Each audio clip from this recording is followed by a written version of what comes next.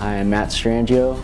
I was a graduating member of summer 2006, the first graduating class here at AM. I just started on Toy Story 3, so it's my first feature experience, and it's great. I love it.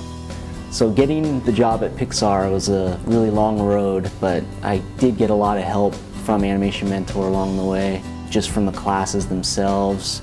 The connections I made were invaluable. I had a couple mentors from Pixar that I was able to continue talking to after I graduated, and the feedback that I got on just my own personal tests along the way really helped me get the work that got me noticed and eventually hired at Pixar.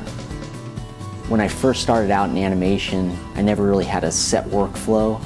I just kind of did what I felt was right, but once I went through the program and you see what the mentors do at their jobs and what they look for, it really helps you to know how you can approach shots and just exactly what they might be expecting.